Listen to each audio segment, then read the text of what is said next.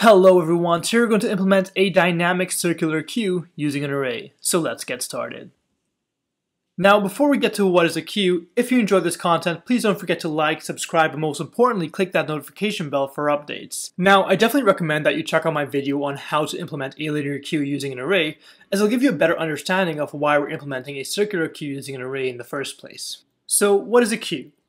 A queue is simply a linear data structure that supports FIFO operations. And linear means that you can add items and remove items sequentially from the queue. And FIFO stands for first in, first out. And all that means is that the first item that you add to the queue is the first item that you remove from the queue. Similarly, the last item that you add to the queue is going to be the last item that you remove from the queue. Now, let's look at the enqueue method. Now, as we've seen with the linear queue, the problem that we faced was that we either used too much space or we used too much time. And to combat this, we're going to use the idea of wrapping elements back around as if they were in a circle, thereby reducing our space consumption that we've seen with a linear queue. So just like a linear queue, my front and rear are going to be set to -1 to represent that I have no elements currently in my queue. At the point where I add my very first element to my queue, I'm going to set both my front and rear to index 0, since my front element and my rear element are going to be the same exact element. Now with a circular queue, we cannot just increment our rear by a single index, like we've seen with a linear queue. And the reason for this is because picture our rear was at index 5, and we want to insert another element. Then, using the idea of rear plus 1 would give us an index of 6, which does not exist in our array.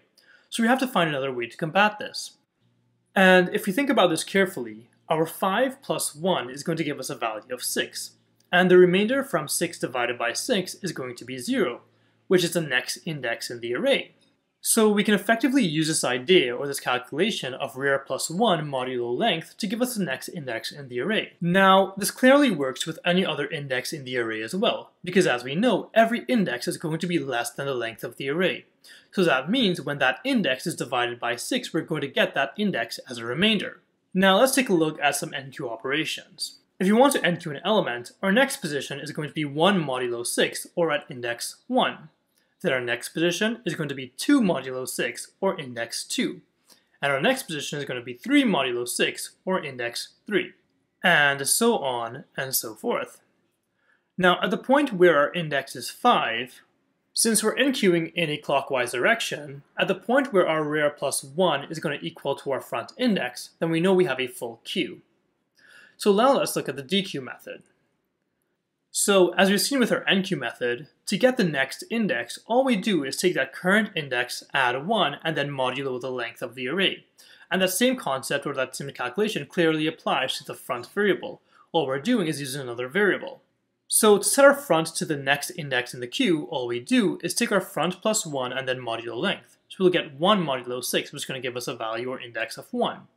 And we do the same thing to get the index of 2, and the same thing to get the index of 3. Now let's look at some more enqueue operations to show you that circular process. So here our rear is at the last index in the array. And as we know, to get the next index, all we do is take our 5 plus 1 and then divide it by 6 and use that remainder. So that's going to be 6 divided by 6, which gives us a remainder of 0. So our next index is going to be 0. And the same process applies for every single index. Now, as we've seen before, at the point where our rear plus 1 modulo length gives us the front index, then we know we've filled our entire array and we have no more space. Now, let's look at the common operations associated with queue. Here I'm going to cover 6 common operations: enqueue, dequeue, peek, isEmpty, isFull, and resize. Now, my isFull and resize methods are going to be helper methods. Now, before we get to those methods, let's see what the actual class structure of a circular queue looks like. So if you've seen my video on how to implement a linear queue using an array, you may notice that this is the exact same class structure as my linear queue. And that's because it is. The only things that change are going to be the way that we enqueue and dequeue. So here we have 3 instance variables: front, rear, and a nums reference variable. Our front is going to keep track of the front of our queue, and the rear is going to keep track of the rear of our queue. Our nums are going to be an int array that's going to represent our queue.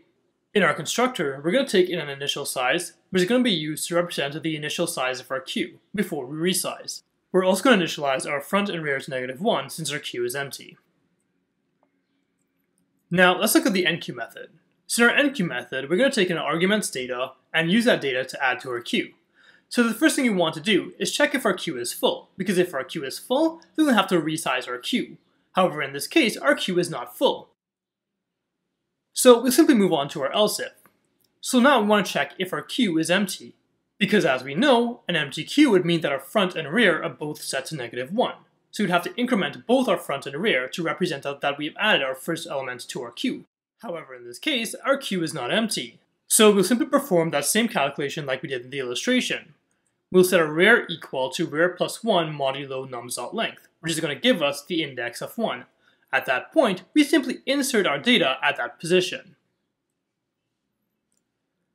Now, let's look at the dequeue method. So in our dequeue method, the first thing that we want to do is check if our queue is empty, because if our queue is empty, then that means that there are no elements to remove. In that case, we'll simply throw a new noSuchElement exception. However, in this case, our queue is not empty. So the next thing we want to do is to be able to store the data at our front index in order to return it. Then, we want to make sure to check if our front is equal to our rear. Because if our front is equal to our rear, then that would mean that we have exactly one element in our queue, and then we can set both our front and rear back to -1. However, in this case, our front is not equal to our rear, so we move on to our else. Now, as we've seen before, to get the next element in the queue, we're going to have to set our front equal to front plus 1 modulo nums.length, again that same calculation. So we've set our front to index 4, and then we simply return our data at index 3. Now, let's look at the peek method. So our peek method is very simple. The first thing we want to do is check if our queue is empty, because if our queue is empty, then we can simply throw a new noSuchElement exception to indicate that there are no elements currently in my queue. However, in this case, our queue is not empty, so we'll simply return the data associated with the front index in our queue. So now, let's look at the empty method. Our empty method is just as simple. So all we have to do is check if our front is equal to -1, or even our rear is equal to -1. Because as we know, if our queue is empty, both our front and rear will be set to -1. However, in this case, my front is not equal to -1, so I'll simply return false. Now our isFull method is just as simple. Because as we've seen with the animation, if my next index is equal to the front index, then that means that I have a full queue. So in that case, if my rear plus 1 modulo my nums.length is equal to my front index, then I'll simply return true. However, in this case, I'll simply return false. Now, let's look at the resize method. So there's a bit more code here, but as we go through it, you'll see how simple it is. So the first thing I want to do is double the size of my queue if my queue is full. So I'll simply create a new array object of size nums.length multiplied by 2. Now, because I'm copying all the elements from my old queue to my new queue, I'm going to need a variable to keep track of where I am in my new queue, as well as a variable to keep track of where I am in my old queue. So I'll use my variable I here to traverse my new queue. And I'll set j equal to front that will be used to traverse my old queue. I'm going to set it to the front of my queue because that's where my queue begins. Now, as you see with most circular structures, it's a really good idea to approach this using a do-while loop, because my front is my starting condition and my front is also going to be my stopping condition. So this gives me the power to first explore my front, increment my index, and check if I've reached back at my front index. Now, inside my do-while loop, I'm going to copy the elements from my old queue into my new queue, and I'm going to increment my I every time I do so to get to the next empty position in my new queue. Now, the reason my j is not incrementing by a single index like j is equal to j plus 1 is because, remember, my old queue is a circular structure, and in order for me to get the next element, I'm going to have to take that current index, add 1, and mod the nums.length. So that's what I do here to get to my next index. Then I set my front to 0, since the front of my new array, or my new queue, is going to be at index 0. Now, since my old queue is full, then I know that the number of elements in my old queue is going to be equal to nums.length. So I can simply set my rear equal to nums.length minus 1 to represent the index of the last element in my new queue. Then lastly, I simply have my nums reference variable refer to my new array object temp_array. If you enjoyed this content, please hit that like and subscribe button. See you in the next video.